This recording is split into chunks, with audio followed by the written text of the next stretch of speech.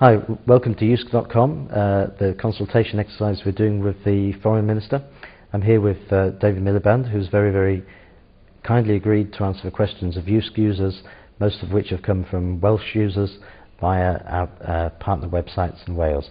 I'm going to put the questions in order of popularity in most cases, but we've done a little bit of selection and tried to get a good cross-section of themes. So I'm going to start off by asking Foreign Minister the first question. Foreign Secretary. You've mentioned that climate change is a foreign policy issue. Could you explain a bit more about that?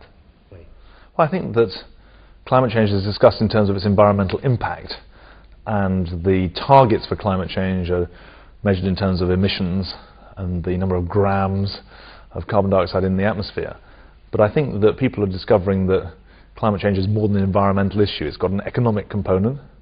I would argue that going low carbon has net economic benefits. That's certainly what Lord Stern showed. It's got cultural aspects. You want to live in a throwaway society, but it's also got foreign policy aspects.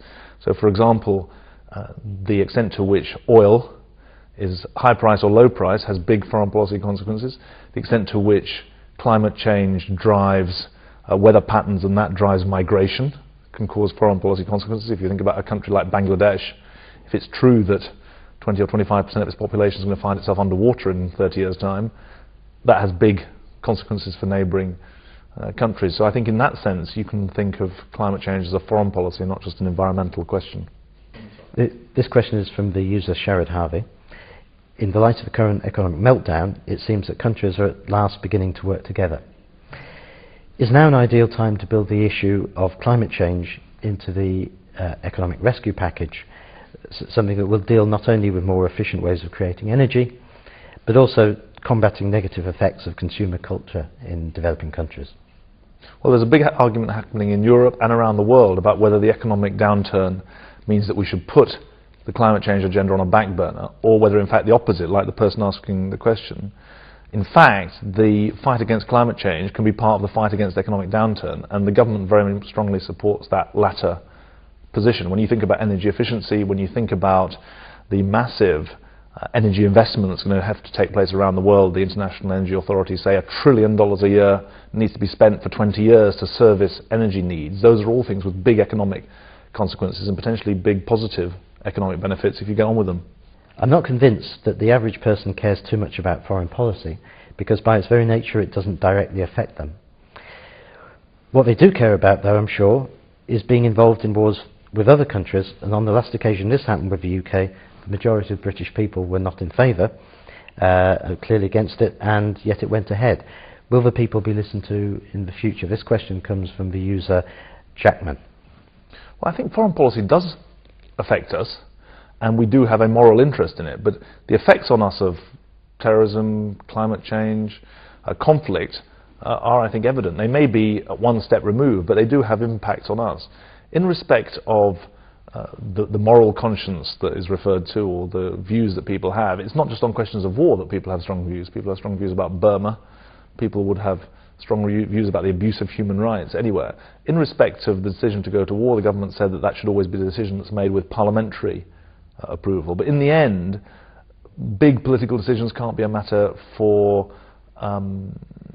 Big Brother-style referenda. You've got to take the decisions and then face the consequences. And in our political system, you do that through general elections, and I think that's the right way of doing it. This question is from user William. With the financial crisis in the UK and in the rest of the world, will the government review its overseas aid budget? We're very committed to our commitments on overseas aid. Overseas aid spending was going down in 1997. It's going up significantly now towards the 0.7% target. I think the other thing to say is it's not just aid that's important for international development.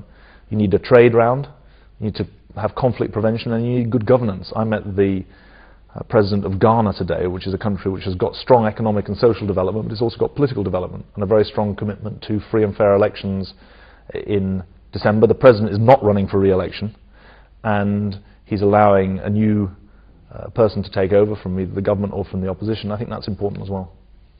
This question comes from DJ Swansea. Have any governments in the last few decades had any bad ideas on foreign policy? Made any mistakes? The The reason I'm asking you is because you said something on BBC Wales about the UK having some of the best ideas on foreign policies. Presumably we're also good at learning from our mistakes as well. Well, it's right. You've got to learn from what goes well and what doesn't go so well. I always say that in respect of Iraq, whatever you think of the decision to go to war in the first place, it's clear that we were far more effective at winning the war than in planning for the peace. And so we've got to learn from that. But I think most people will go back over 30 or 40 years and say, of course there are things that go well, and of course there are things that don't go so well. That's part of political life. I was wondering what you would think of an independent Wales that has a voice in the UN and international affairs, but is still part of the United Kingdom. I think the Wales and the Welsh voice would be weaker, separate from the UK. Because Wales is part of the UK, we all have a voice, not just at the UN, but in the G8 group of leading industrialised countries, a leading voice in the European Union, and we can also pool our power and within the UK. And so the decision to go independent isn't just a decision to opt out of the NHS. It will be a decision to opt out of the G8 and opt out of the major decision-making fora. And that's one of many reasons I think it's not a very good thing. This question comes from the Sixth Estate. Do you think that national interests of the four countries of the UK are given equal weighting?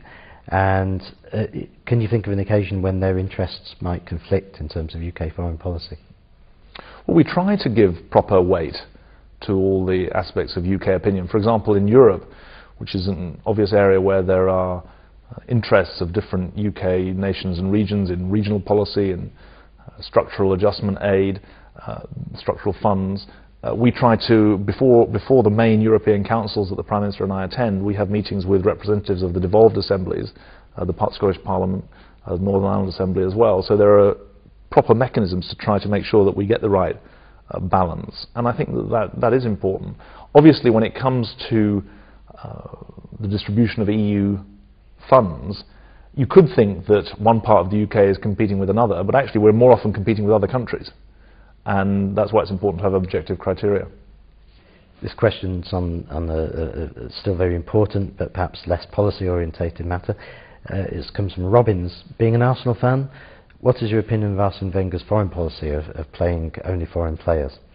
Well, I think that given that Theo Walcott is our star of the year, Arsene Wenger's bucked the trend and shown that you can buy British and do well. Okay, this question's from D. Williams, 71. He says very simply, we won't be able to afford the war in Afghanistan now, will we?